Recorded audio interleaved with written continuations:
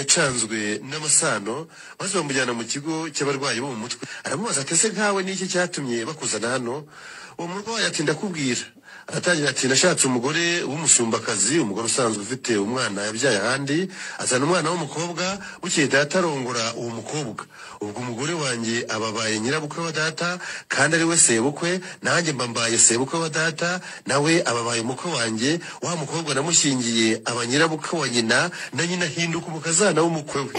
Yarakomeje ati haciye umwaka wa mukobwa abyara umwana w'umuhungu, uwo mwana aba murumuna wanjye, aba n'umwuzukuru wanjye. Nanjye nza kubyara umwana w'umuhungu, wa mukobwa data yarongoye aba mushiki we kandi ari nyirakuru. Wa mwana w'uwo mukobwa aba se wabo wanjye kandi aba namwishywa we. Umuhungu wanjye nawe aba nyirarume wa muramu wanjye kandi ari umuhungu wabo. Yunzemo ati none rero ndi sebukwe wa data, umuhungu wanjye ni muramu wa data kandi ari umwuzukuru we. Byongeye kandi uwo mwana arambyaye kuko ari musaza wa nyirabukwe n'umugore wanjye. Umugore wanjye ni nyogokuru kuko ari nyina wa mukadata, nanjye ubwanjye ndi sogokuru wanjye kuko mbyaye mukadata kaba n'umugabo wa nyogokuru. Uwo murwayi wo mu mutwe mu gusoza ati narabibatekerereje babonye ari nk'amayobera, banzana hano banyita nyine umurwayi wo mu mutwe. Muganga nawe ako kanya kibara kubyumva baravangiwe. Umukobwa niba turutse iwabo mu cyaro, reka ntanga urugero iwacu igitwe, aje kwigira we n'amafaranga, aje guhiga amafaranga. Ngo ndi kugira ngo mbaho urugero mbumvishe kesi ya Eric n'uburyo yisanze i Kigali. Uwo mukobwa akava iwacu igitwe aje gukora amafaranga mu mujyi wa Kigali. Yegera i Kigali gahura na Soti akaba muteye inda. Soti yamara kumutera inda ati na papa ntiyabyaraga. Uri kubyumva? Ati cyangwa se iwacu ntidutera inda kuwa gatatu. Hanyuma yamara kumutera inda mwihakanye. Dufata urugero iwabo yaturutse igitwe tuhafate nk'aho ari u Rwanda. I Kigali yaje gushakamo amafaranga tuhafate nk'aho ari muri Amerika Semuhungu yabaga. Hanyuma nyirabuja w'uwo mukobwa tumufate nka Afurika y'Epfo. Kuko tuvuga urugero niba yaraje gushaka akazi agahita ahura n'uwo nyirabuja akamuzana mu rugo ariho muri Amerika. Bivuze iki? Semuhungu yaturutse mu Rwanda ajya Afurika y'Epfo, ava Afurika y'Epfo yinjira muri Leta Zunze Ubumwe za Amerika. Hanyuma hageze rero icyaje kubamo ni nk'uko wa mwana w'umukozi w'umukobwa yabwira nyirabuja ati se mwambabariye nkabyarira hano. Hari abantu babyemera, ababyeyi kabyemera kavuga ati none ntitwabanye nabi, ntacyo ibyo abana banjye bazajya baryaho nawe ujye uvunguraho uryeho uheho umwana wawe, wenda ari nagisida. Ibyo hari n'ibihugu bibyemera rero, bakabemera bakemera toke ni mutuzanira. Ariko ida bakwemera byagenze bite? Hari igihe uri umunyabwenge, ubwenge bwa hari ikintu babyaza mu musaruro, hari igihe ufite imitungo muri icyo gihugu, hari igihe Afurika y'Epfo rero yarebye muri vare, ireba muri vare, ireba ishaka kurana niya Semuhungu atararengeje akaguru, isanga ahubwo umuhungu yarari muri offside.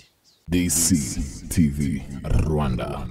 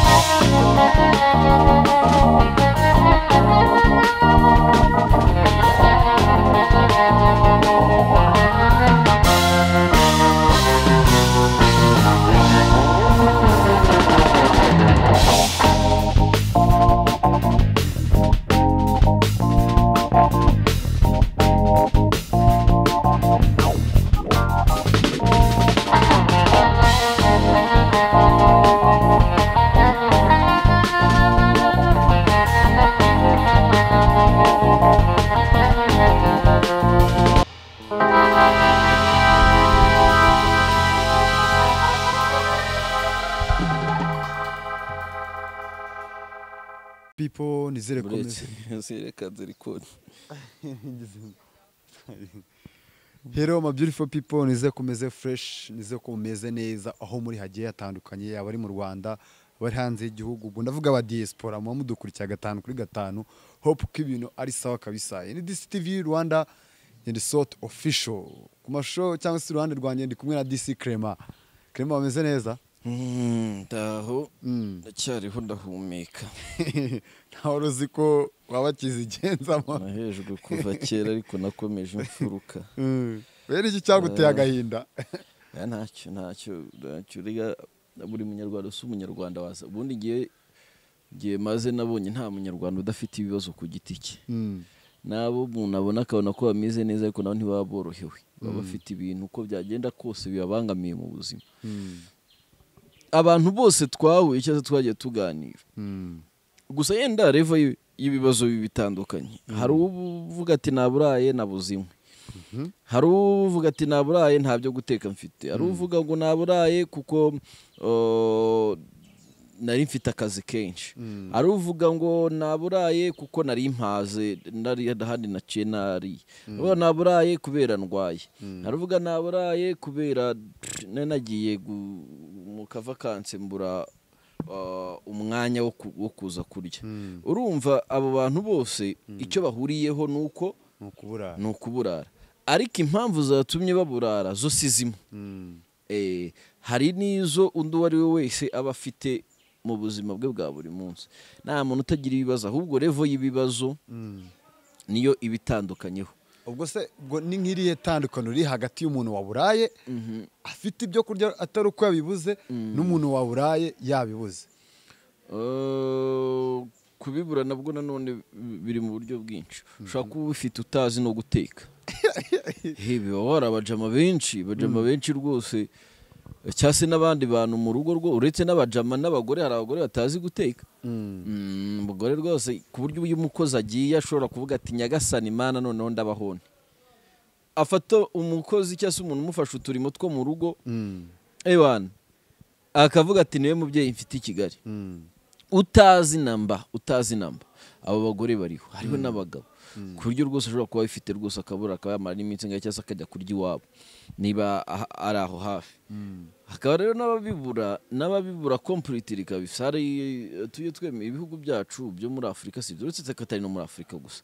No muri ibihugu tuvugarega ngo byateye imbere nta hantu habura abakene cyangwa se abantu badafite uko babayeho. Ba rubanda rugufi nta hantu bataba muri ku isi hose bibaho.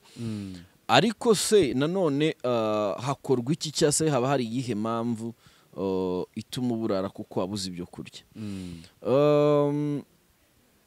Kana nk'urugero nko muri Kigali. Nko muri Kigali hari abantu bigize amasongi badashobora gukora akazi akariko kose babonye. Abo barimo cyase ngo niba narize ibi ngibi egare kari byo ngomba gukora kandi ntago ugomba kumvuguruza. Niba mbonye biriya ntabyo nkora kuko sibyo nize. Hakaba n'abandi bakora bikanga. Mu byukuri hari nk'abantu baba bamaze nk'amezi nk'atatu bari mu matrial gusa. Tuvuge n'urugero wa applying akazi barakubwiye tugiye kubanza kukumenyereza akazi nitubona bitwara neza uzahita ugahabwa ukagenda ugakorera ibyumweru 3-4 ukwezi kugashira ukiri muri trial bikarangira bakubwira ati twabonye utari kuri level y'aka kazi ukajya ahandi bigakomeza gutyo. Hari n'abandi ariko sintekereza ko wakoze ushobora kubura icyo kurya.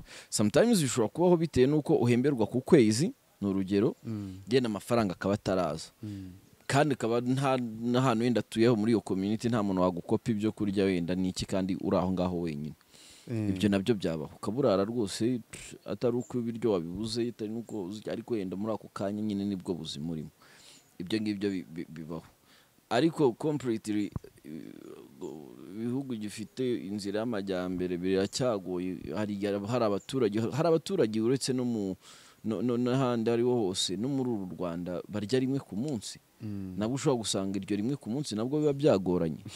Niyo bantu bita utinyira isi mu gihe hari abo bari kugorwa no kurya rimwe ku munsi, hari abandi bari kubihimbwa cyangwa se kubimena cyangwa se kugira gute. Ariko abo ngaho simba judging.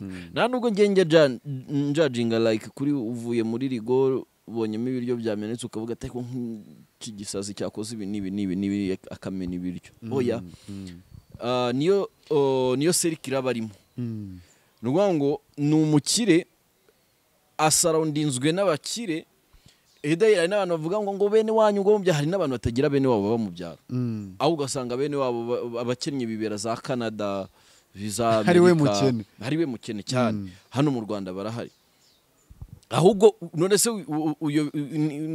ushobora kwemera ko hari amafamiye hano atunze abantu baba hanze cyane tuvuge ngo nk'urugero hari nk'amafamiye afite abana biga hanze barababohereza amafaranga haraboherezwa amafaranga kandi baba za Canada baba za Amerika baba hehe hari nandi babagenera nabo kubaho mu buzima bakabagenera minerivare bakabagenera n'amafaranga yo kubatunga icya kabiri hari umuntu ufite yenda murumuna we yenda ari ikirara cyangwa se ari uwo bafite bene wabo mu muryango akamutwara akamushakira ibyangombwa rwose akajya kumuta nko muri Amerika tuzagutungira aho ngaho ariko utazaduteza ibibazo akajya amwohereza amafaranga ntago abantu bakumva ngo abantu baba hanze ngo bose barakiza ukuzi yuko mu Rwanda hari abakire n'abakene ni nako no hanze naho haba abakire n'abakene hari igihe rero wowe wanyu cyase wowe ne wanyu cyase wo mu Rwanda nayo yakwisanga muri kategori y'abakene ariko bitavuze yuko nanone babonye ubuzima ese ujye ngo hanze ubundi ikintu barusha muri ibihugu bya Afrika niki ni uburyo bw'imikorere bo baturusha mwaye nyinshi zo kubonamo akazi ahanini usanga ibihugu byo muri Afrika ahubwo byo ari nabyo birimita akazi kugira ngo abaturage baho bahore bateza amaboko kuri za leta zabo ndagwa ngo hari ibihugu niba n'u Burundi burimo byemerera abaturage babo kujya gukorera amafaranga mu bindi bihugu bakabaha uburenganzira rwose mukagenda uti ejo azagende magana ejo agende magana ngaya azagenda ibyo bintu bibamo cyane so hariya rero ho akazi karaboneka imikorere iraboneka ndakubwiza ukuri ko turamutse muri ibihugu bya Afrika turamutse dufite mwaye yo kubona imikorere nta muntu hajya uva muri Afrika byanagorana kandi n'abari abazungu nabo ntago babyemera bari abazungu nabo bagenda bagushyira muri position yo guhora nawe ubatezeho amakiriro baraza bakubwira ati turaguha inguzanyo y'amamiliyoni n'amamiliyoni ewana iyo bayigukubise barakubwira yenda mugomba kohereza abimukira aba naba mu gihugu cyacu bakaza bagadushukisha ayo green card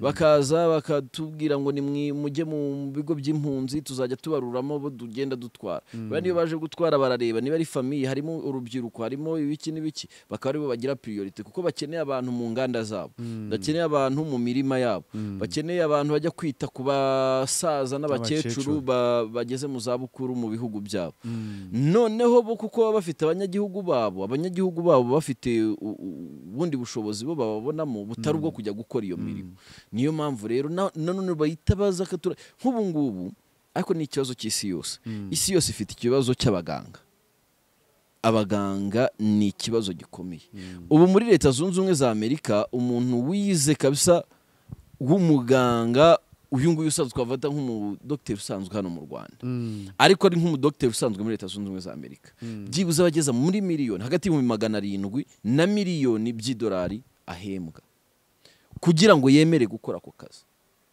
kandi ari umuganga usanzwe pe utari kuri level yo kuvuga ngo afite amadokima arenze urumva hagati y'ibihumbi 700 na miliyoni by'idolari ubwo ni miliyari y'amafaranga y'u Rwanda uri kumva ayo mafaranga iyo bayakweretse nawe kandi nawe wahita ushyira mu bwenge ndaza mu Rwanda cyangwa ndaza mu Burundi cyangwa ndaza nze guhembwa miliyoni y'amafaranga y'u Rwanda ubwo ni nk'igihumbi cy'amafaranga y'u Rwanda hano ni cyinshi ariko hariya ni amafaranga make bavuga ngo hariya ngo iyo ari umuganga none nk'uko tuba tuzi ngo umukire ngo atembera yambaye costume hari umukire atembera yambaye itaburiya y'umuganga y'akazi hari umubonye wese aravuga ati salute ariko nabo ngo barize kandi n'amasomo ya medicine arahenze cyane arahenze ku rwa rwego ushobora guhembwa amafaranga ahubwo yahembwa wishyura kuko biba bigoye cyane so biriya bihugu rero bifite abakozi bake bakora iyo mirimo y'amaboko niyo mpamvu bihora bidependinga ku baturage bo muri Afrika.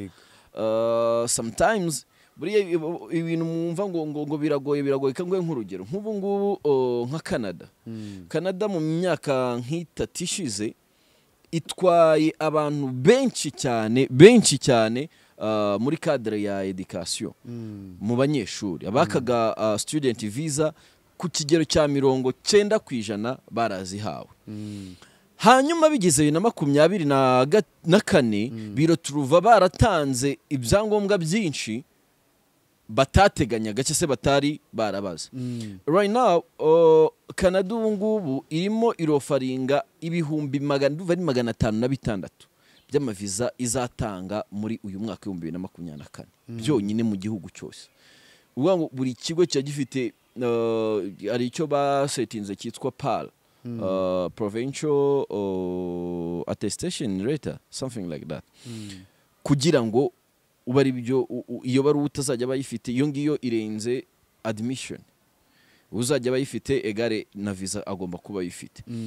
Ariko kandi ibyo nibikwereka ko biriya bihugu bigeraho bigira period even na Leta Zunze Ubumwe za Amerika. Leta Zunze Ubumwe za Amerika mu mwaka wa 2000 na hagati ya 15 na 19 na 20 bakiriye abaturage benshi barenze abo bateganyaga. Icyo gihe gira ngo na Trump nyuma ajyaho ati ntabwo tugomba kubaka inkuta zigabanya abaturage bayabimukira n'ibiki ibintu nk'ibyo ngibyo. The same Ubwongereza bugiye kutwohereza bimukira no mu Rwanda. Ejo nabonaga n'umuvugizi wungirije wa guverinoma ari Makuru arinda avuga ko umwimukira wa mbere yageze mu Rwanda. Abo kubohereza mu Rwanda ntago ari ukuvuga ngo barabanze, ahubwo bisanze bari muri condition yo kugira bimukira barenze abo bateganyaga.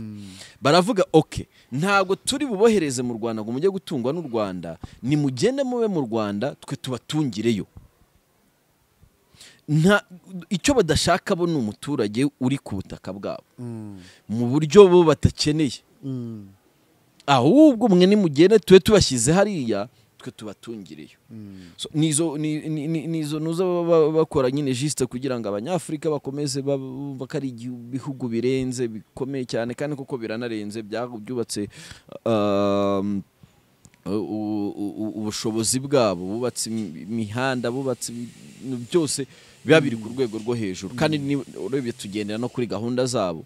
Niyo wasohoye 5G turashaka uburyo kitugeraho. Niyo wasohoye iPhone 15 Pro Max turashaka uburyo kituzigeraho. Niyo basohoye ibiki ibyo bintu byose tugomba kubagenderaho. Kandi ugasanga ibyinshi muri byo resources zabyo biba byaraturutse muri Afrika. So ibihugu byo muri Afrika uko byagenda kose bigomeza kugenda bidependinga nyine kuri biriya byateye imbere. Undi style ubukoroni ntago buracika bizanagorana, ahubwo bugenda buhindura isura. None se reka nkubwire, iyo umuntu ashinze TikTok we agutegeka mu buryo bure indirect utanazi, agutegeka ko utagomba kurara utageze kuri TikTok, kandi nta muntu ubikubwira. Nibibaho mbwira niba ushobora kurara utaccessinze WhatsApp byakunda se. None se WhatsApp zitaraza se twabagaho niyo hashize n'indi saba wumva umutima utari hamwe. Noneho ubu bari kuri level bari kubaka system ku buryo ubuzima bwacu budependinga kuri bo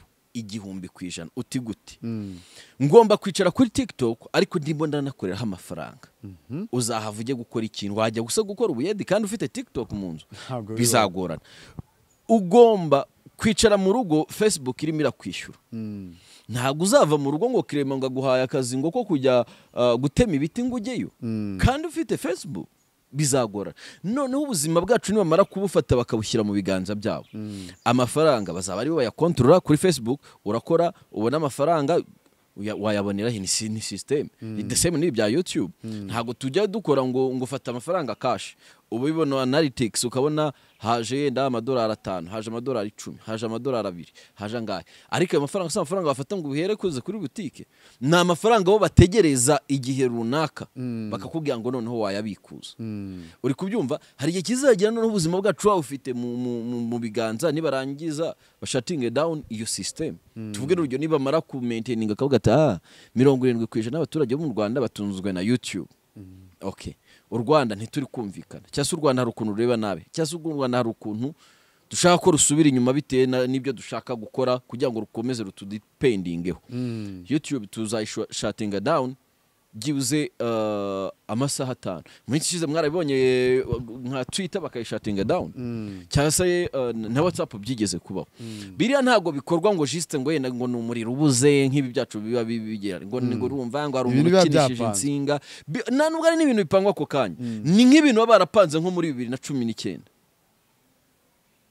nko muri 2019 2015 witwa Donald Trump Barack Obama yigeze gutanga speech aravuga ati hari igihe kizagera abaturage bakabaho bapfutse umunwa bamwe na bamwe bakaba bari muri isolation kugira ngo hagire ibikorwa cyangwa se hari abazamurwa mu ntera cyasaba amanuka bitewe na system igihugu kizakigezeho nyuma y'imyaka 6 byarabaye muri 2020 covid iraza nusukuva ko batarabi ari ikintu cyatunguye isi baricara akavuga ngo ku itariki ni WhatsApp tuzashatinga down byibuse amasaha 2 buriya mu masaha 2 baramutse kubwiye nk'ibintu byangirika ku isi ushobora kugira ubwoba twebwe nyine turavuga ngo urumva ngo nari ngiye kwandikira soti ngaze ku kazi ngo none ngo WhatsApp ivuyeho nibiki ayo masaha ndi kuvuga ngo soti ntiyagereye igihe mo bayabara nk'amafaranga nubwo mu Rwanda tutaragera igihe cyo kubyubahiriza isaha egara amafaranga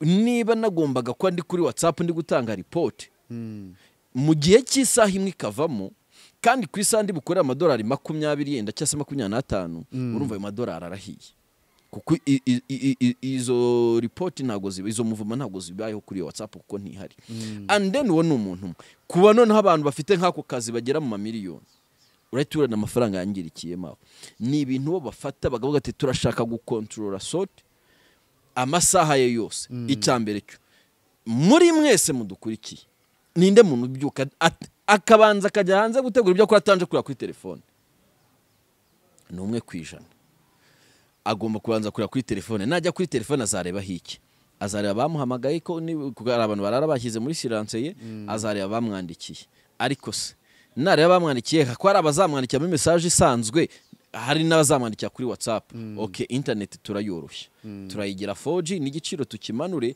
ariko az accessing WhatsApp mu gihe az accessing WhatsApp nk'ungu hanga mu Rwanda hari internet z'ibihumbi 5 batanga gigabyte 2 menya ku munsi na mafaranga make ugereranyije no mu 2010 kuntu agaciro ka internet hano kari internet turayimanura ariko wa muntu tumukontrole nasanga kuri WhatsApp hari umuntu wamwandikiye WhatsApp azavuga ati okay arebe ntabwo byihutirwa arebe niki cyaramutse kivugwa ajya kuri zo TikTok ajya kuri Twitter ajya kuri Instagram izo mbuga hari igihe kizagira none ntitubashe kuzivaho hazaba hariho update message wanyandikiyeho hariho n'uburyo bwo gukorera amafaranga wa muntu aho uzaba utamufite ni hehe nta na hamwe wazicara mu cyumba cye ajya byuka arako kazi wa muntu rero uzamukontrola umujyana aho ushaka ni uzasanga ukabona habonyeho nka publicité ya baryamana bahuje ibitsina bitewe na propaganda bashaka gushyiramo ni uzabona ugasanga bavuga ngo ukabona amakuru ya Iraq na Iran nk'ubu ngubu tubwizanyije nk'ukuri baguhaye visa ya Iraq cyangwa Iran wayemera kareka wawe wiroha mu muriro se ntabwo byakora uziko se gira gihugu kiri mu bihugu bitekanye ku isi binafite n'umutekano ahubwo narenze n'ibihugu byo muri Afrika ariko impamvu ni harimo intambara ni ukuvuga ngo ikintu kiba cyabaye ni iki nose uko Uburusiya bari kurwana na Ukraine abantu bose barahunze ni ukuvuga ngo ikintu kiba kirimo bo baravuga ngo reka igihugu cya Iraq na Iran na Afghanistan bira bihugu by'abarabu izo propaganda zatangiye kuga Saddam Hussein bari abarabu babita ndi Osama bin Laden n'abandi bira byihebe bavuge bati nta nkuru kuko media barazikontorora bafite imbaraga nta nkuru izasohoka ubu se wari wagera muri Iraq ibyo uzi ko hadatekanye wabikuye he kuri social media nyine umanuka amakuru social media itangazamakuru ryose turarifata nta nkuru nimwe igomba gusohoka ivuga kuri Iraq na Iran itari y'intambara nyamara ubu ngubu Segimana Faustin si umukinnyi w'u Rwanda se w'Amavubi akina muri mwanza ari Iran maybe Kaharisa nuwango ni ibintu ni systeme bya bihugu byo bikomeye byo murengerazuba bw'isi bifata bikubaka ikavuga ngo nta nkuru isohoka izonge igomba gusohoka kuri Iran cyangwa Iraq cyangwa Afghanistan ibihugu nyine tutarebana neza zivuga neza ibyo bihugu tukicara twebwe tuzi ngo aho kugira ngo mpe visa ya Iraq na kwicara mu Rwanda nka burara kandi koko abantu benshi muri iki gihugu mu Burundi muri Kongo muri Kenya muri bihugu nayo makuru baba bafite kubera ko ariyo systeme bari abajibu batse kugira ngo bangisha ibyo bihugu abandi bantu nk'urugero nk'ubu munsi yashize hari hatangiye campaign uretse ko nayo yirwanira basanga abashinwa bubatse systeme zikomeye yo kwangisha isi Huawei apana Huawei yo kwangisha apana abashinwa Huawei ni abashinwa bari batangiye kuvuga ngo no Huawei yi charging ziraturika Huawei irimo ama rays yinjira mu bwonko akatera ama stroke n'ibiki Huawei biragenda biba nyine nk'icyasha ariko basanga abashinwa bubatse za TikTok bubaka za WeChat buriya nta nubwo mu Bushinwa WhatsApp ikora kereka iyo ukoresheje ama VPN n'ibiki bubaka systeme zabo ku buryo utazazidomina umunyamerika za baninga WhatsApp umushinwa TikTok ayigire free noneho no kubirenza itashyiraho n'amafaranga ninde uza accessing ikindi WhatsApp nzayireka kuko nta kintu nyinjiriza tuje twandikirana kuri message zisazo cyaze nkoresha ibindi ariko TikTok nyikoreshe kuko ibirimo n'agafaranga harimo kwinezeza harimo n'amafaranga so ni ibintu rero bagenda bakubaka bagatangira ama propaganda yo kwangisha abantu abandi yo kugira gute juste kugira ngo bo bagere ku ntego zabo nubwo buryo nk'izo propaganda za Iran na za Iraq byatangiye muri 2000 bamaze gukora cya gitero cy'ubwiyahuzi kuri leta zunze ubumwe za Amerika so ibyo rero bitangira gutyo kugeza n'aka kanya tuzi ibyo bihugu kari bihugu bikoramo intambara byahe ko biri mu bihugu bitekanye kwisi ahubwo kari uko nyine bite n'ibyo abafite ibyo bashakaho bagomba kubibona so naho nubwo byari biturutse ku kibazo warumajije cy'ubukoroni ntabwo buzigera bucika ahubwo ubu nibwo turi gukoronizwa neza kandi none tudafite n'uburyo bwo kwinyagamba bari kudukoroniza batanatwegereye ntibanadukeneye ariko barakugira umukoroni w'imirimo yabo bakugira umukoroni wa telefone yabo aka kanya iyo iPhone 15 Pro Max isohotse twese turwanira kwitunga nutazi niyo biva bijya turwana kwitunga kubera iki batweretse ko ari cyo kintu cya mbere kirenze nyamara izo miliyoni 2,200 wakagombye kwitungira karasharamye cyangwa se katuvuga ga smartphone nacyo k'ibihumbi 22 za MTN na Airtel ziradufite utwo dutelefone tu smartphone ugashyiramo WhatsApp ukicatira ariko kuko ukeneye kugendana n'ibigezweho kugendana n'abanyamerika ukeneye muri mayi physically uri umunyarwanda ariko mu bitekerezo already uri mu diaspora uri umunyamerika burundu ukabona umwana w'umusireye rwose cyangwa umukobwa uri aho ngaho nta nakazagira nta niki nshaka iPhone 15 cyangwa afite iPhone 15 Pro Max 2,200 ibyo ngibyo kabiri ukavuga ati ni ukubera iki ni bwa bukoroni umuzungu agomba kukwereka ko ikintu cyawe ari cyo kintu cya danje ari cyo kintu cya danje hano mu Rwanda haje byo gukora amatelefone marathon ariko umushinga sinzi ahantu wahereye so uko byagenda gusa ariko nta no kubyanga kuvuga ngo none se ngo tubyanze hani wavuga ngo ariko nk'aka kanya u Rwanda rufite ubushobozi bwo gukora amafaranga ariko se kuki utayakora habara amategeko bagomba kubahiriza mu buryo mu cyangwa se ubundi ni ibintu byinshi ubigiyemo ushobora no kurangira ubaye ikizungereza ushobora gucanganyikirwa ari umugabo mwumvishe ka video nabonye ejo bundi umugabo wacanganyikiwe rwose amaze gucanganyikirwa nawe biramucanga ariko kandi ko kuri radio Rwanda niki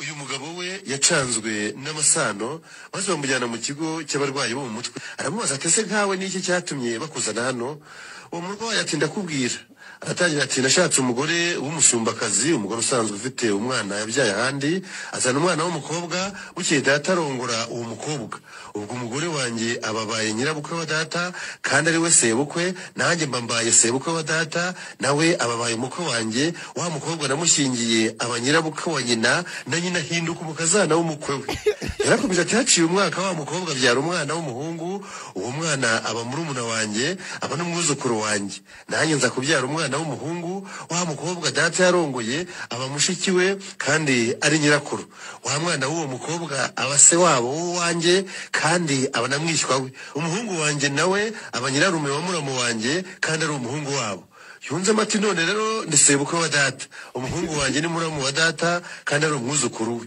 byongeye kandi uwo mwana arambyaye kuko ari musaza wa nyirabukwe n'umugore wanjye umugore wanjye ni nyogokuru kuko ari nyina wa mukadata nanjye ubwanjye ndi sogokuru wanjye kuko mbyaye mukadata nkaba n'umugabo wa nyogokuru uwo murwayi wo mu mutwe mu gusoza ati narabibatekerereje babonye ari nk'amayobera banzana hano banyita nyine umurwayi wo mu mutwe muganga nawe ako kanya akimara kubyumva baravangiwe bahita bamuha igitanda aho ngaho Indera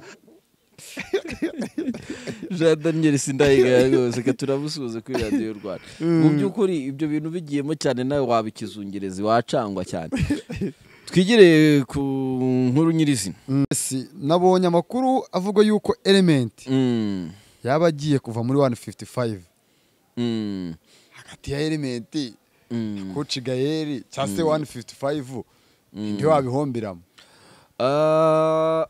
buriya mu gutandukana kw'abantu babiri uko byagenda kose harimo umuntu uri buhombi icyambere Element kuva muri 155 AM we ku kigero cya 90% nta kintu yahomba kankubwira impamvu yahawe rukritoma imeze neza agurirwa imodoka agira ate n'ibiki aka kanya izina Element rirenze izina 155 AM yego mu buryo bwo kumenyekana mu buryo bwo kwamamara Element yashutse cyangwa se yahumye amaso 155 AM bamugenderaho nk'aho ari we priority nyamara ahubwo Element yari kuba inzira nziza yo guklitingira 155 AM production team iri ku rwego rwo hejuru bamuzanye bazi my brother iki ariko birengagiza kuko wamukuye muri country ari nkuko nundi yamukura muri 155 AM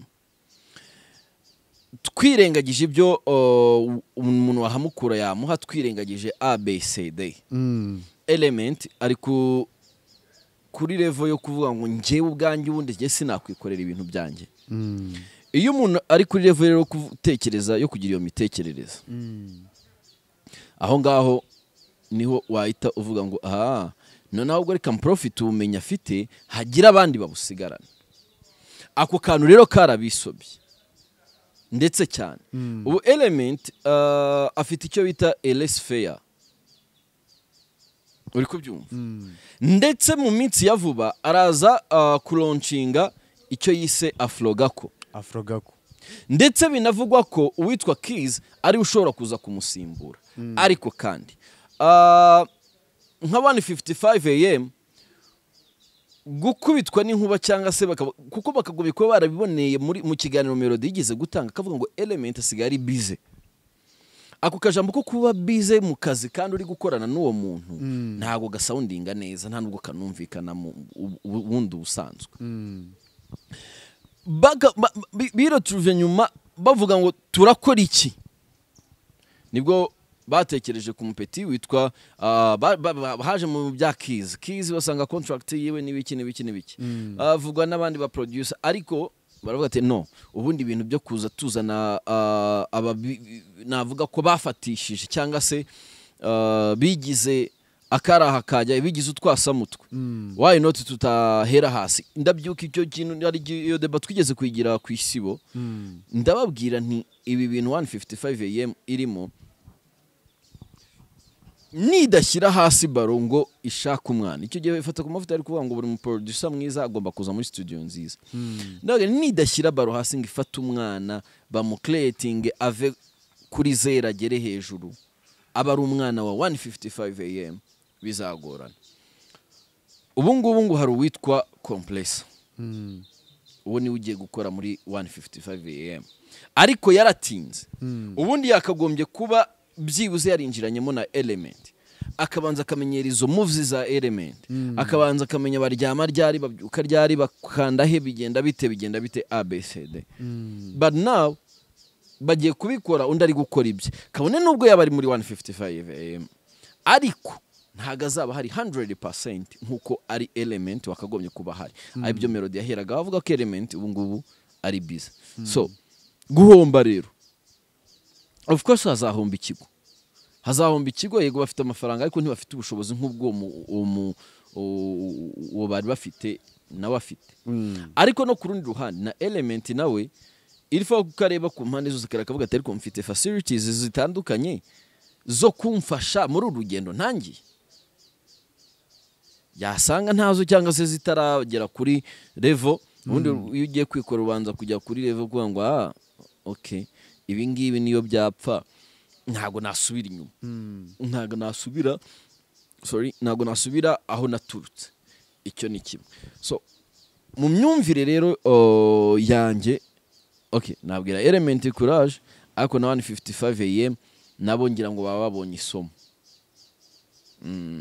isomo ry'uko kwizera ubundi umuntu ni ikibazo kandi ikindi ni agafaranga se umuhungu yaragakenyereye ubundi ikindi uzi gukorera amafaranga wamaze ukuntu bivuna uzi nk'aka kanya nkubwiye ni amafaranga yawe y'ukwezi reka nyaguhe ejo naguhamagara se ukaboneka reka da kwa mbere se waboneka yarashize kirazira ubundi gukorana amafaranga gukorera amafaranga warangije kurya biravuna cyane kabisa bihira bake kabisa nawe undi gutandukana bwo nta numwe wabyaye undi ngo even n'ababyaranye kiragera bakagutwara ariko nta muntu ufite isezerano ry'ubuzima bwose bw'umuntu mu mikorere igendanye n'akazi ka buri munsi okay fresh kabisa muri no minsi yashize niba rejo niba ari umusibe ejo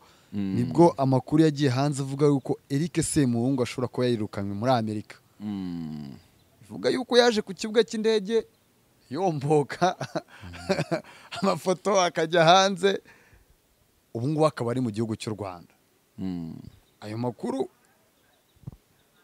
yavuga iki aya makuru ndi mu bantu baya breakinze umwaka ushize kanze nkumvishe aka video muri Leta Zunze Ubumwe za Amerika yego ariko ntibyakunda kuko yari yahawe cyagihano nakubwiye kare yego rero ikiriho ubu ngubu rero nubwo arumbaje ngo update n'ubundi sibya nko tunakora kuri inkuru cyane cyangwa se ni ibintu bike Eric Semuhungu bandikiye ambassade ya Afrika y'Epfo muri Leta Zunze Ubumwe za Amerika ubu ngubu hategerejwe igisubizo kizaturuka muri ambassade niba bamwemera niba mwanga ikigali automatically azahita mu Kigali ni inkuru nakoze ku itariki 28 z'ukwezi kwa karindwi umwaka wa 2023 iyi nkuru nayikoze ndi kugaruka kuri case ya Eric Semuhungu uretse ko ntari nakagize n'amakuru menshi ahagije ni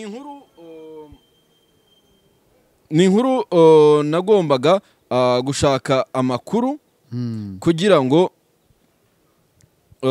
nyahe abanyarwanda urumva hanyuma rero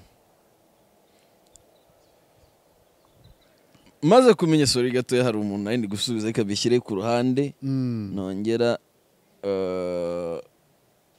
nongera kurangara ubundi mbaha amakuru neza. Iriya ni inkuru nakoze ku itariki 28 z'ukwezi kwa karindwi umwaka wa 2023.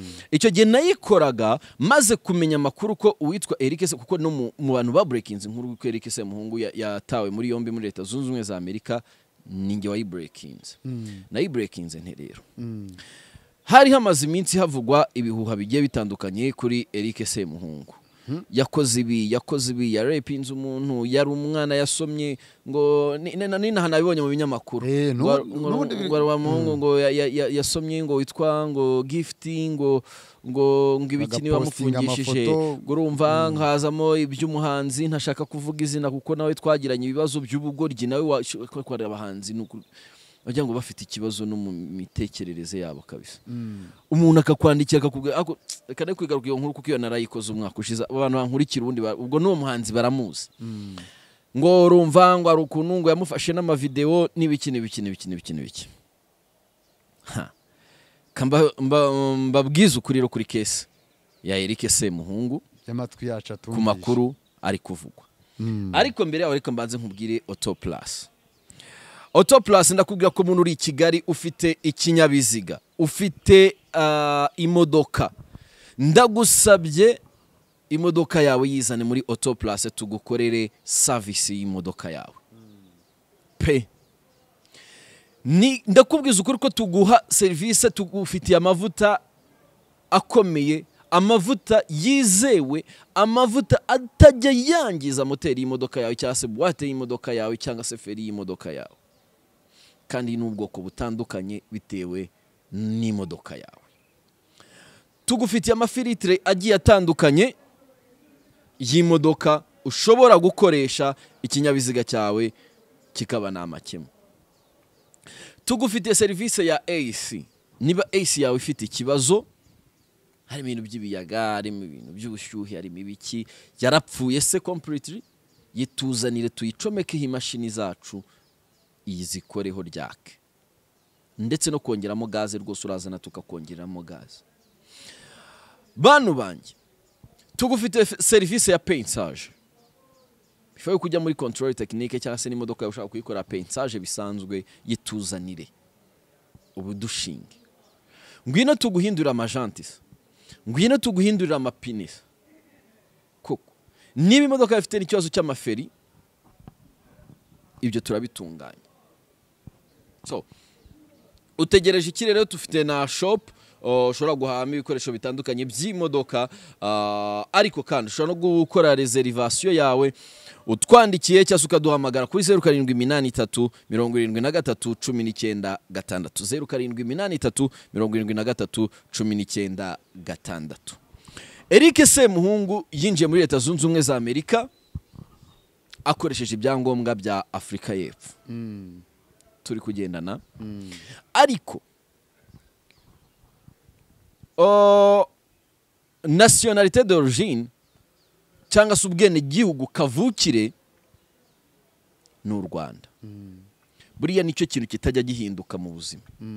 Nationalité d'origine ushobora kugira hari ibihugu byemerera ubwene gihugu bubiri ariko yakavukire buriya abari priority.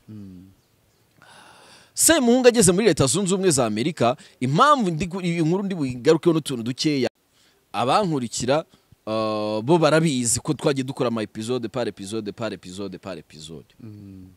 ntabwo ndi wivugeho ibintu byinshi ahubwo ndagaruka ku kintu abantu bakomeje kwibaza ese imitungo ya Eric Semuhungu iri muri Amerika biragenda bite ese yemerewe gusubira muri Amerika ese kuki yagejejwe mu Rwanda ntiyambare amapingu atambaye amapingu kandi bivuga ko yirukanywe byagenze bite.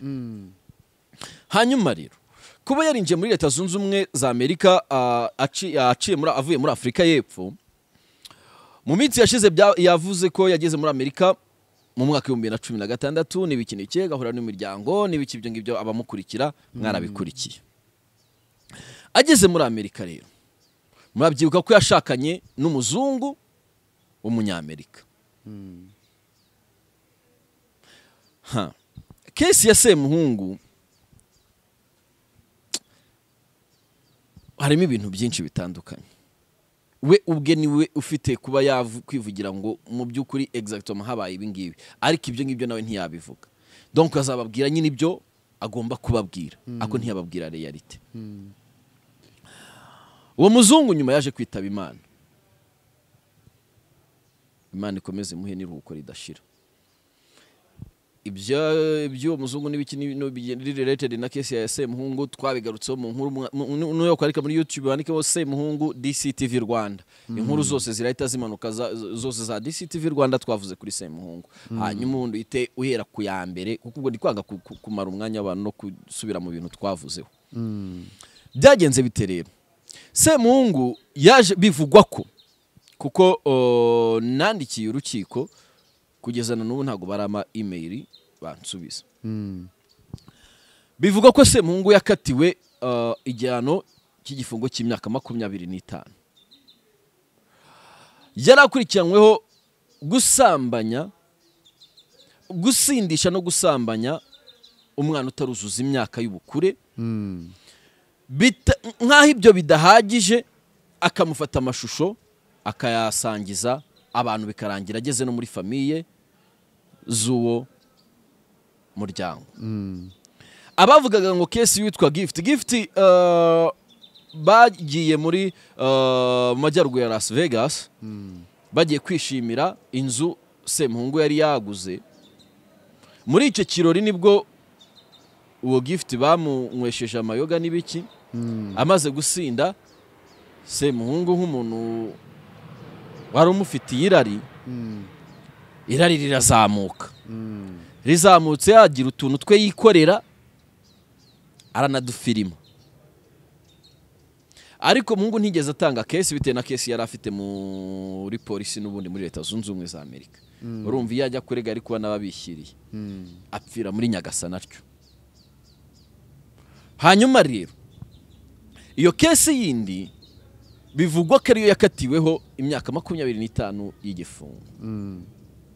Abanyamategeko be baje kuburana bavuga atese gutya na gutya nta kuntu mwakorohereza umuntu inyoroshyo n'ibiki. Avuga ati no bimeze gutya kuko baranajuriye biranga.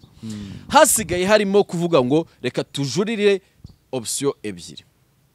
Hariya amategeko yagena ko ushobora gufunga imyaka 20. Buriya Eric SEMUHUNGU yashoboraga gufunga imyaka maguhitamo gufunga imyaka 25. Ubwo abazi imyaka ya SEMUHUNGU ubwo biyenda murumva igihe yazasohokera muri gereza cyangwa se kudipotingwa cyangwa se kwirukanwa ku butaka bwa Leta Zunze Ubumwe za Amerika. Uti bihagaze bite rero?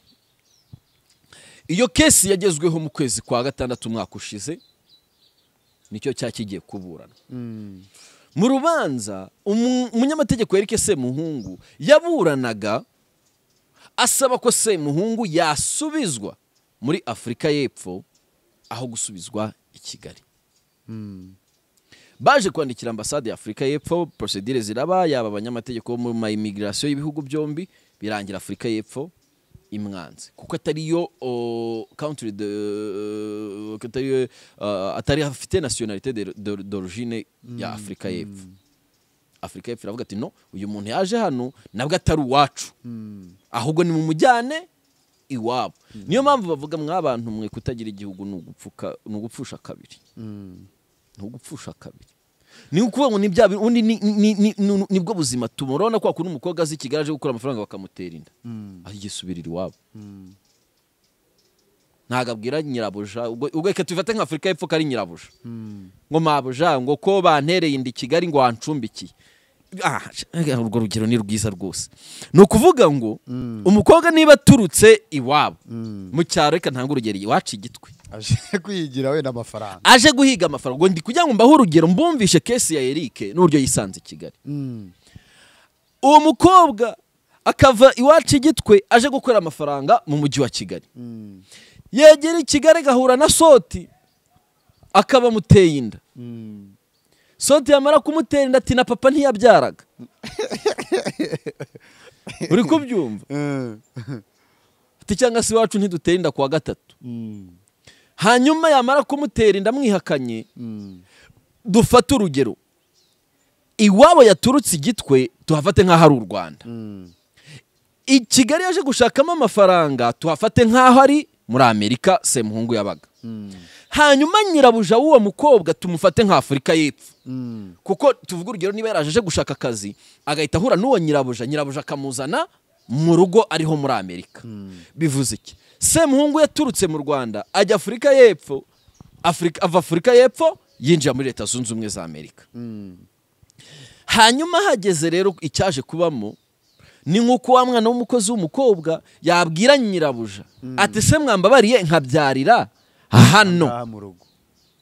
Hari abantu babyemera, ababyeyi kabyemera kavuga ati none ntitwabanye nabi ntacyo ibyo abana banjye bazajya baryaho nawe ujye uvunguraho uryeho uheho umwana wawe, wenda ari nagisida. Ibyo hari n'ibihugu bibyemera rero bakabemera bakemera kavuga ati okay ni mutuzanire. Ariko yida bakwemera byagenze bite? Hari igihe uri umunyabwenge, ubwenge bwa hari ikintu babyaza mu musaruro, hari igihe ufite imitungo muri icyo gihugu, hari igihe Afurika y'Epfo rero yarebye muri VAR, ireba muri VAR, ireba ishaka kurana niya Semuhungu atararengeje akaguru, isanga ahubwo umuhungu yarari muri offside, yari yaraririye. Ati ati uwo muntu rwose nimwe kuko simamya ko Semuhungu yaba afite imitungo muri Afurika y'Epfo cyangwa se ari umukire runaka bari kumwanga, byagorana. So Afurika y'Epfo iravuga ati no uwo muntu si uwacu. Icyagombaga kubaho cyari ukuvuga ngo Semuhungu aroherezwa i Kigali iwabo. Niko byagenze rero, kuko nanone yahitamo imyaka 25. Eric Semuhungu ntagabuze imyaka 35 cyangwa 40, hafi aho ngaho, kongeraho imyaka 25 igifungo. Kandi nawe ku mugani uko yivugiye ni uza ahantu yarari n'ubuzima yarimo, yavuze ati okay nta kindi no kujya i Kigali. Impamvu yagejeje i Kigali ratambaye amapingu nkuko bajya badipotinga abandi bantu. Semuhungu nta cyaha yigeze akorera ku butaka bw'u Rwanda, nta n'ubwo u Rwanda rwamuhigaga, nta n'impapuro zamushyiriweho zazi ni bashyira mu Interpol zo kumuta muri yombi. Oya, inaha mu Rwanda arera. Kandi haburiwe hazamo n'ikindi kintu cyitwa amasezerano y'ibihugu yo guhanahana abanyabyaha. Niba u Rwanda rushobora kuba rufite uburenganzira, buri u Rwanda hari nk'umuturage wa Amerika rutafunga bitewe na case, ariko na Amerika nayo hari umuturage w'u Rwanda itafunga bitewe na case. Uretse ko Amerika bira bihugu byo byarateye imbere byo binashobora no kumufunga ku bw'itegeko, cyase umuturage wa Amerika wo bita umuturage wa Amerika akamufunguza muri icyo gihugu bakoresheje imbaraga zabo, atari uko bakoresheje procedure z'amategeko n'ibiki. Hanyuma rero Semuhungu yagombaga kuza bakamakinga sure gusa, Amerika yagombaga kumakinga sure ko yageze ku butaka bw'u Rwanda, immigration y'u Rwanda igasinyira ababa bari mu nshingano za Amerika ko bakire cyangwa se ko bahererekanyije Eric Semuhungu. Hanyuma rero Eric Semuhungu batiyemera gusubira muri Leta Zunze Ubumwe za Amerika.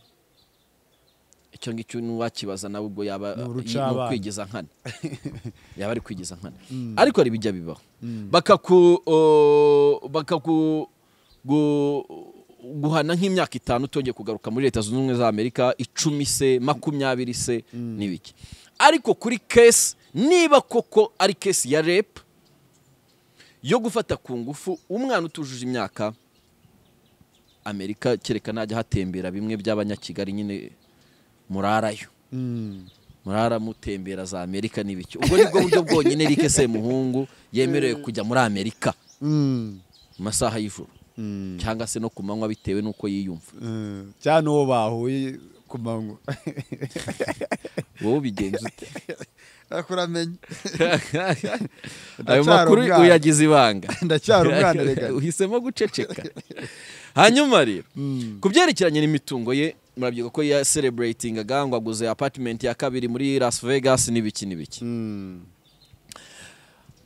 Inkiko nizo zigena niba harajemo ikintu cyitwa ihazabu, bizafatirwa mu mitungo ye.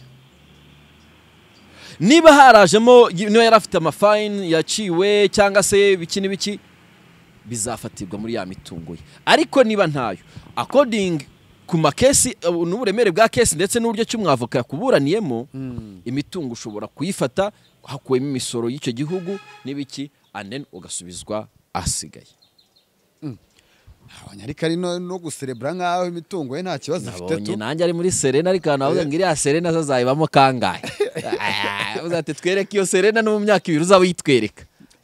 Ariko hagati wenda nk'imitungo ye iramutse itagurishijwe afite wenda nk'ubushobozi bwo kuba yakora amafaranga cyangwa kuyikodesha amafaranga amugeraho.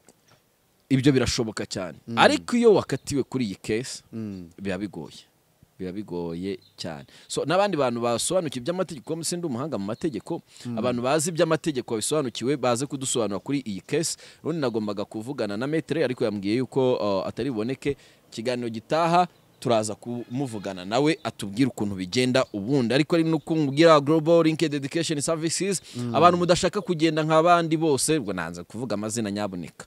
Nimutwegere muri Grace tubafashe kujya muri Leta Zunze Ubumwe za Amerika, Canada, Asia, Australia, Uburayi ndetse n'ahandi hagiye hatandukanye, ariko mujye gushaka ubumenyi n'amafaranga byo kubaka u Rwanda. Uti bimeze bite? Ukeneye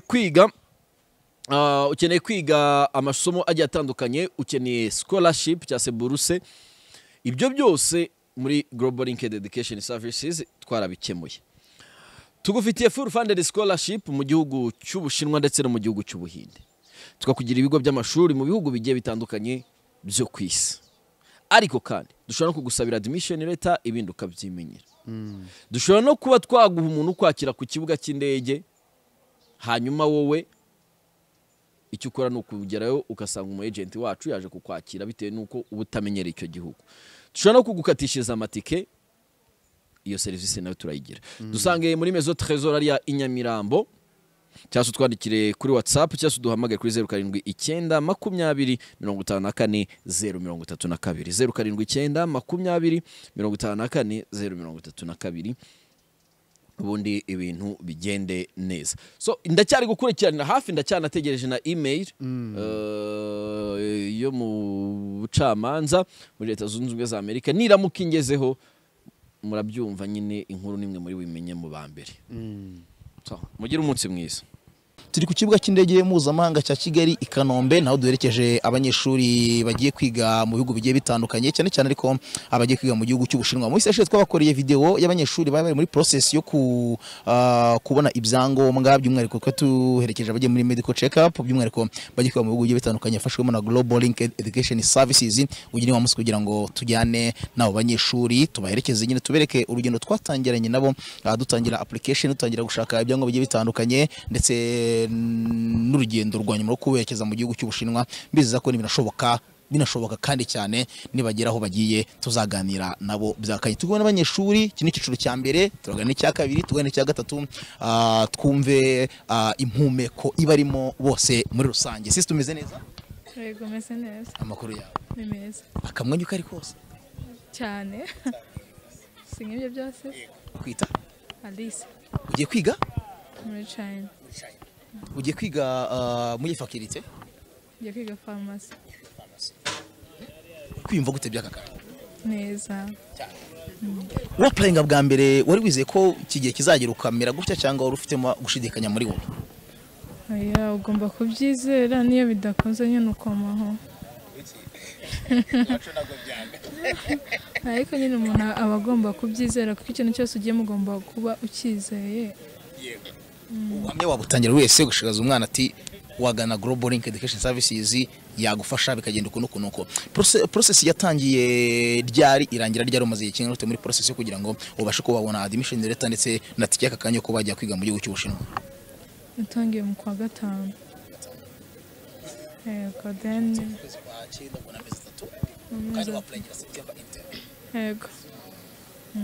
amahirwe n'umugisha mu byo ugiyemo, Imana izabane nawe. Mwakoze. Umeze gute wowe? Meze neza. Uzunguza umutwe ntakomeze. Meze neza nge nta kibazo. Amata. Amahoro. Amahoro kuri twese. Uri kwiyumva gute byaka kanya? Neza. Umwe mu bantu bakoze process ya application bwa mbere, wabyizeye gute? Ine icyizere n'icyo umuntu aba afite, ibindi bikaza nyuma. Kirimo n'isoni sabungu bizashoboka. Nta soni zirimo. Uzazereka umushinga ujye gushobora nawe. Eh. Matsieri zinjira nizo soni ko? ntago byakwanga. Ugiye kwiga iyi faculty? Pharmacy. Pharmacy. Muhe degree? Bachelor degree. Bonne chance amata. Thank you. Uzabura amata mu Bushinwa. Musamize bite? Fresh. Muri amahoro. Imeze neza ntare. Shadirukana wallahi swagari zose ariko wakora. Nagenze bite? Ari imbeho. Witwaje icyahe inyuma? Ibyangombwa. Ni mu Bushinwa nawe? Faculty? Pharmacy. Umushinwa muri pharmacy mweze wa? Upurenze ryari wowe? Kwa karindwi.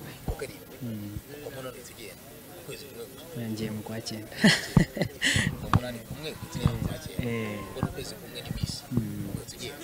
Washikariza umushuti wawe cyangwa se undi mujene mugenzi wawe kuba ya joininga Global Link Education Services mu kumufasha kuba yabona scholarship mu bihugu by'amahanga? Yego. Ibintu nyine service batanga cyambere service nziza, ikindi nuko birakora. Kugizeye nka ryari utangira kubibona wenda babyamamaza bavuga ati hano abantu bafasha abanyeshuri kujya kwiga mu mahanga dute naga igibura ku muntu kavuga nese ntimba meze nk'abandi wowe byizeye gute ku buryo uvuga ati reka joining bano bantu ku buryo n'amafaranga ya service bakwa kuvuga ati nshobora kubona yatanga nyuma yo kubona admission letter? Kubyizera byagendeye ku bandi nabonye bagiye, icyizere kiraza nyine mbona ko bishoboka. Icyizere kiba kirakuremye cyane.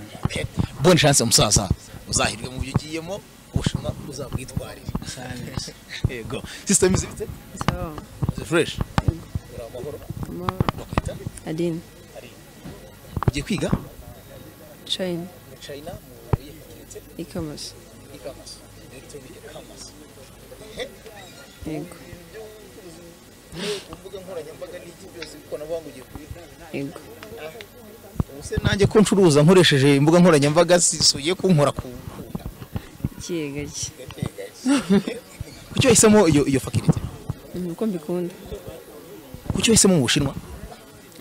Mfite nyine biterwa n'impamvu z'umuntu ariko ngiye niyo nkunda nyine nabonye ari heza tu. Ufite umushuti wawe wizeyo ubuhamenya cyangwa se wayibonye gutya nawe? Wapi nawe mfite. Wizeye Grace? Nyine ugomba kwizera ikintu ushaka, ugomba kugira icyizere. Utagize icyizere ntabwo wagira ku ushaka. Amahirwe n'imigisha kandi ugira urugendo rwiza. Nakoze. Umusaza bimeze bite? Bimeze neza ntari. Turamahoro ntari. Ubona wanegetseho mu ijoro. Birakwiye. Wafunze iki se? Atagira umuntu ndunguruka. Dukeneye kurunguruka. Aya amaso yanjye ntabwo ari ngombwa kwereka abantu. Ntabwo acuruza. Bakwita? Banyita Foko ariko ubundi njye nitwa Begin. Bakwita Foko? Ubundi nitwa Begin. Yego. Kandi ni beginning yo kubugiye kogoga amahanga. Hafi yo kwa Jack Chan ngewe hariya niba uhazi aho ngaho kaminuza biraturanye neza. Neza uzajya uva mu rugo ujya kureba Jack Chan. Yaze no kuntera ikibiriti nanjye mutize kuri gazi ibintu bigende neza. Watangiye application ryanjye? Nayitangiye mu kwa 6. Ndagiye. Ugiye kwiga mu faculty? International Economics and Trade. Iye degree? Bachelor's. Yego. Amarwe n'imigisha umusaza. Merci. Namwe zabane ni wacu. Umusaza mwize bite? So urakomeye amahoro. yana. Urumwe mu bantu bakomeye bari hano. Ntabwo birakunda neza. Turacyari kubiharanira. Kwita? Paul Kwizera. Kwiga? Master's degree in chemical engineering and technology. Yeah, right. Nzi ko abantu bageze aho ngaho nta bahita bajya kwishakira indi bintu wowe bitekereje gute komeza kujya kwigira kandi mu Bushinwa? Navuga ko ari kimwe mu nzozi zanjye kandi ko ari ikintu nge mba numva nishimira, ni ikintu kinyura kumva ko umunsi ku wundi hari icyo nakiyungura kiyongereye ku cyo nabanze. Nicyo kintu kinshimisha. Nicyo gukuriye gukorana na Grace? Grace mbere na mbere abakozi bayo bayikoramo hari uburyo batanga icyizere kandi icyizere batanga ntikibe mu kuvuga mu kugitanga gusa bakakirinda. Ni abantu rero b'inyangamugayo kandi ndetse bifitemo ubumuntu cyane ndetse bafite uburyo nyine ibintu bakora bifite ireme. Nicyo cyankururiye ahanini gukorana nabo kandi uburyo bwa communication bafite n'uburyo buri form bafite formal communication bafite communication iri effective ku buryo nicyo wagiraho dute uyibabajije urasobanukirwa ugasobanukirwa ku buryo nta doubt ushobora kugira kabisa, nta kibazo ushobora kugira ngo uvuge ko wakibura igisubizo uri gukorana na Grace. Yes, right. Asimana bajya batubwira ngo umuntu atangira kwishyura amafaranga service ngo admission retije nibyo cyangwa bagira ngo twishore. niko kuri ahubwo nawe ndagukangurira kuza rwose. Okay, ndagushimira musaza wikandi ugira urugendo rwiza uzagenda amasomo meza. Thanks a lot. Uyu rero ni mu docteur. Musabimeze bi? Sawa. Amahoro. Amahoro cyane. Cyagiye wedurukana baragusize ngo wagiye kwiga ukuze. Reka da. Nibyo kwiga ntibijya bigira limite. Wakwiga uri muto wakwiga ukuze uriga. Ugiye kwiga muri iteye ubwoba ugiye kwiga muri degree? Ni masters. Program. Masters. Ni faculty? Ni faculty of Energy and Power Engineering. Yego. Ubushinwa nawe? Yego. Kuki bise mu Bushinwa? Ubushinwa ni igihugu kiri develope. Ikindi kandi kikaba giteye imbere ku bijyanye n'ibyo ngiye kwita mu gisata cya science na technology. Ubushinwa buri hejuru cyane. Nkaba nshaka gukarifiya by'umwihariko ku byo nize ku ngufu zisubira na power muri rusange. Yego. Umuntu wasoje icyiciro cya bachelors nicyo amushishikariza wowe nkawe ugiye kwiga masters?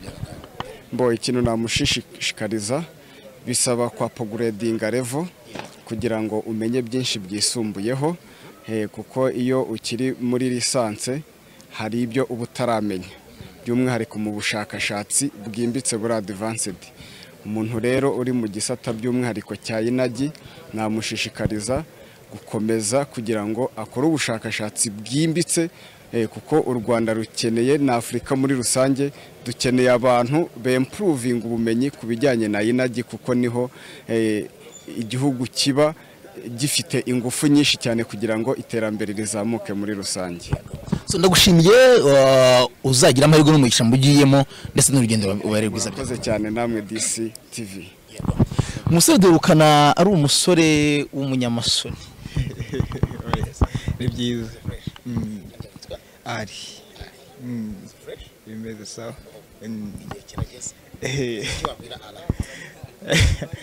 Amfashe ngereye amahoro. Ugereye amahoro. Nibyo gufashe nabyo ntago byari byoroshye n'ibiri imbere azabikomeze kandi cyane. Ujye kwiga mu cyo gihugu ugiye kwiga faculty? Ngiye kwiga mu Bushinwa, ngiye kwiga computer science.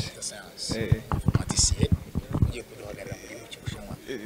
Ni cyo mu bihugu biteye imbere cyane muri technology by'umwihariko muri niyo faculty tugiye kwiga mu computer science abari ibintu byiza cyane. Kucyo hisemo computer science ndetse no mu gihugu cy'Ubushinwa? Mu gihugu cy'Ubushinwa computer science bayitaho cyane kandi iranakenewe ku isoko ry'umurimo. Rero kandi ari amahirwe aboneka gake cyane. Bonne chance. Kumwe na Gilbert uyu numwe mu bavugira Global Link Education Services nguko tunabitangiye mbebwe nyine ku kibuga cy'indege mpuzamahanga Kigali Kanombe. Tumaze guherekeza babanyeshuri bose ni cyiciro cya mbere cy'abanyeshuri babashije kujya mu gihugu cy'Ubushinwa. Ubutaha tuzakiza n'ikindi cyiciro cya kabiri cyane abanyeshuri muri rusange bazajya mu bihugu bigiye bitandukanye. Gilbert umeze fresh? Ameze neza. Romeo Janvier Makuru. fresh cyane. Bivuze iki kohereza abanyeshuri bangana gutya mu gihe kingana gutya mu mezi agera muri atatu niba ntibeshye gutyo cyangwa ne twohereje abanyeshuri mu byiciro bigiye bitandukanye. Bivuze iki kuri Global Link Education Services? Mbora kwese cyane nkuko wari ubigarutseho mu kwezi kwa gatanu twe turanga turi kohereza abana bagera ku 10 bari bagiye kujya kwiga mu gihugu cy'Ubushinwa na Makuru funded scholarship. Tugenda tubigarukaho umunsi ku wundi namwe mu biganiro bigiye bitandukanye mu bigarukaho kuri DCTV Rwanda kuri company cyangwa se ku kigo nka Global Link Education Service. Intego zacu navuga yuko tutarazigiraho kuba babonye abana 30 bagiye ubungu muri September intake nakazi gatoya se cyase ku murongo twiya intego dushaka kugeraho kuko dushaka yuko byibuze buri mwaka twaje dufasha abana barenga 100 b'abanyarwanda bakajya kwiga mu gihugu cy'Ubushinwa. So rero biradushimishije kuba tubonye aba 30 gusa ni ibintu byiza cyane yaba bachelor ndetse na masters wababonye abo n'abanyeshuri bagiye kwiga kandi bose ku ma full funded scholarship mu gihugu baba bagiye kwiga bahabwa buri kimwe cyose ndetse baniga mu rurimi rw'icyongereza. Hari uko abantu bajya bagira ngo mwana gereza akajya kwiga mu Gishinwa icyo reka nangire ngikiriyaringa abana bagiye kujya kwiga mu rurimi rw'icyongereza. So ni ibintu bidushimishiro nka Grace muri rusange nubwo navuga yuko mu ntego cyangwa se umurongo dushaka kwerekezaho tutarabigeraho 100%.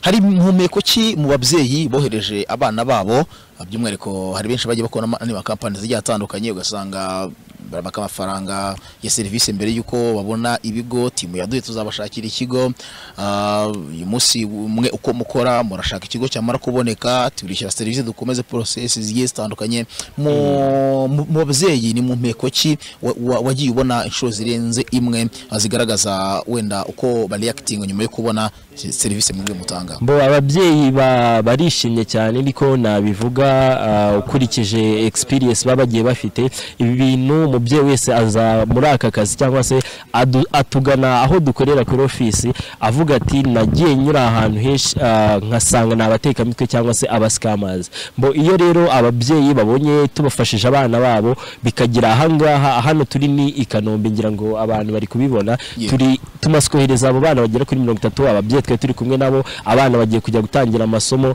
kandi bikaba ari ibintu byakozwe mu gihe gitoya kuko dutanduke na abantu usanga processing imaze umwaka umwe cyangwa imyaka 2 ugasanga umwana yatangiye application mu kwezi kwa karindwi mu mpera kwa karindwi mu cyenda ragiye mu ntangiriro kwa cyenda. Mbo ibi bintu nta kindi bisaba umuntu wese wifuza rwose kujya kwiga hanze. Abongereza no bajya babivuga neza ngo flow who knows the road kurikira abazi inzira niko navuga tugerageje tugenekereje. Mbona kuvuga ngo umwana wese uba ufite ibisabwa nta bindi twagiye tubigarukaho no kuba afite amanota yarasoje ikizamini cya leta agatsinda neza akaba afite diplome yiwe akaba afite passport. Uwo wese iyo ubishaka uraza muri Global Link Education Service. Nabo babyaratinze babaraje nko mu kwa gatanu so gutinda kubera ko ari twe tuba twaratinze ahubwo umwana bagomba kujya kwiga niba ari September intake abazagenda mu kwa 9. Ubu ngubu akakanya turi kuvugana tugiye gufungura March intake ubwo no kujya kwiga mu kwa gatatu mwaka utaha kuvuga yuko mu kwezi ku kwa 9 tugiye gutangira kwakira ama application mashyashya y'abanyeshuri yaba barangije secondaire uyu mwaka ndetse n'abari bararangije mu myaka yashize nabo bemere kuza gutangira application. Abo bana bose mu kwezi kwa gatatu nibwo tuzaza kubohereza bakajya gutangira amasomo yabo mu gihugu cy'Ubushinwa cyangwa se no mu bindi bihugu bigiye bitandukanye tugenda dukorana nabyo. Icyo bivuze nuko guhera muri ku kwezi kwa 9 kugera mu kwezi kwa 2 mwaka utaha tuzatukiri kwakira application z'abanyeshuri bifuza kujya kwiga kandi abo bose bagendera rimwe muri March intake. Yego twibutse kuri promotion mufite ku banyeshuri bagomba ku applyinga March intake. Yego ku banyeshuri bashaka ku applyinga March intake twashyizeho promotion by'umwihariko ku karusho ku bana bagisoza secondaire uyu mwaka. No kuvuga umwana wese uri kudukurikira kuri DCTV Rwanda akazi ko yakoze ikizamini cya leta uyu mwaka ari bwasoje ikizamini cya leta. Abo bana twabashyiraho discount cyase promotion ya 30% ku mafaranga asanzwe yishyuzwa ya service fees. Service fees ni ikiguzi umwana atanga na amafaranga make yifashishwa mu guprocessinga izi ngendo zabo kugira babashe kugera ku ishuri. Yego gushaka amaviza ibyangombwa byose kubajyana CH gukora ama medical check up ngo barebe uko ubuzima bwabo buhagaze. Rigeze kubigarukaho dufasha tuba dushaka kugira ngo tumenye se ko umwana agiye ahagaze gute. Niba turi abantu mu buzima tugendana indwara zigiye zitandukanye, nta umwana uhezwa cyangwa se ukumirwa ngo afite uburwayi n'ubu, ahubwo impamvu nyamukuru ituma dukora izo medical check up no kugira ngo niba umwana afite uburwayi nabasha kugera hariya tuzamenye uburyo akurikiranwa. Mu gihugu cy'Ubushinwa tuba dufite abakozi benshi, by'umwihariko yuko umuyobozi wa company naho nawakorera umunsi ku wundi, rero biroroha cyase biratworohera kumenya gukurikirana ubuzima bw'umwana ufite uburwayi, akabasha gukurikiranwa mu buryo nyine bworoshye kuko aba yaravuye hano mu Rwanda dufite raporo ya muganga. Twibutse uburyo Global Linked Education Services mu buryo ko dukurikirana akakanya ufite umwana yifuza ko ajya kwiga mu mahanga yabasha kubajoininga. Umuntu ufite umwana akaba yifuza ko yajya kwiga mu gihugu cy'Ubushinwa, reka uyu munsi nze kwibanda mu gihugu cy'Ubushinwa kuko abana tugaragaje bagera kuri 30 n'abari bagiye kwiga muri China. Namubwira yuko nta kindi bimusaba, yadusura kuri office yacu dukorera Kigali Nyamirambo ahazwi nka Maison Trésor. Maison Trésor hari ka zone imaze kumenyekana cyane arazwe mu marangi hariya neza Nyamirambo uturutse kuri 45 nko muri metero 300. Maison Trésor etage aho ngaho rwose bayigezaho, dukorera muri floor ya kabiri umuryango wa mbere aho niho Grace ikorera, cyangwa se aka kanya ushobora guhita uduhamagara cyangwa ukatwandikira kuri WhatsApp ni 079 20 540 32 079 20 540 iyo nimero watwandikira cyangwa tuduhamagara. Umukozi ubishinzwe muri Global Education Service abari online amasaha yari yose arahita gusubiza, ubundi aguhe ibisobanuro birambuye cyangwa se ibisabwa kugira ngo ubashe gutangira application uzajye kwiga muri March intake umwaka utaha wa 2024. Ku mubyeyi udukurikije aka kanya wifuza ko umwana we yiga mu mahanga, ntago ari mu Bushinwa gusa, bafite amashuri mu bihugu bigiye bitandukanye, Burayi, aho umwana ashobora gukora kwiga arimo aranakora n'inyigisho bitandukanye, ushobora kuba wagana nyine Global Linked Education Services ukabasha kuba accessinga kuri zo services zose bagenda bagira batanga. So Gilbert, ngushimire ku mwanya wawe kandi muranakoze ku kazi keza gakomeye mugenda mukorera abanyeshuri muri rusange. Murakoze cyane DCTV Rwanda by'umwihariko we Romeo ndetse na Clement, kambashimire cyane. Ubu ngubu turi saa 9 z'ijoro hano i Kanombe, akaba ari akazi katoroshye mwakoze, naga abantu baryama kugira ngo abana babashe kugera ku ishuri. Mwaratangiye mubwira abanyarwanda ati hari ahantu twababoneye babafasha kujya kwiga, biba ari byiza rero kuza mukabibereka se koko abo bana baragiye, abagiye babukurikira mu biganiro bigiye bitandukanye barabibonye, abana twagaragaje ahangaha nibo bana bagiye babona mu bindi biganiro. So mwakoze cyane namwe rero, kandi mbashimira cyane. Abantu bibuke gukora subscribe DCTV Rwanda, man of the match Clement, niho biri kubera kabisa. Niho biri kubera inkuru zishyushye muri show busy, niho tuzisanga. Sante Gilbert, sawa sawa, rakoze cyane. DCTV Rwanda.